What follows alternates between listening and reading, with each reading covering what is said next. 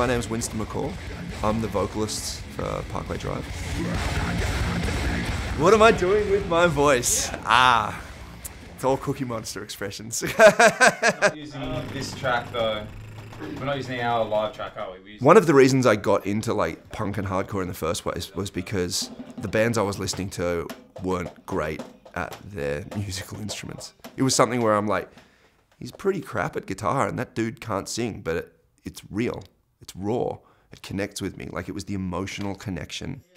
And for me, like, I still can't play a single instrument, can't read music, no idea, but I could yell, "Let me the fuck!"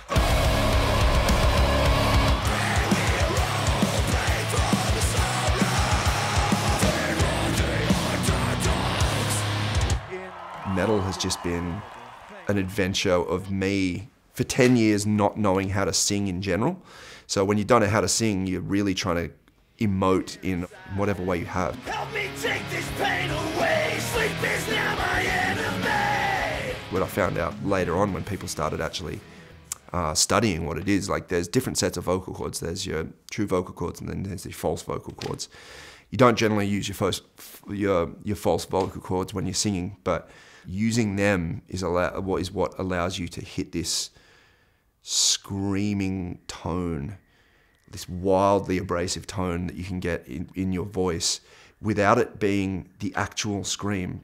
Like if I was to be chased by a tiger, the scream that I'd let out is completely different from the technique that you use to project your voice in the way that you hear within heavy metal.